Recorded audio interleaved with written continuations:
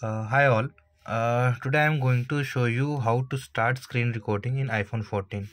Normally the shortcut icons are not available in the icon menu in iPhone 14. So let's start.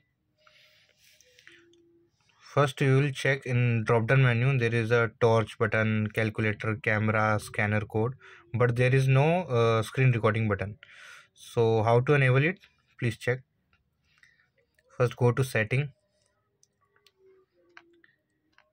In setting you can find out control center. Click on control center, then you can find out there are some icons here. In control we have flashlight, timer, calculator, camera and code scanner. So just scroll down and plus on screen recording.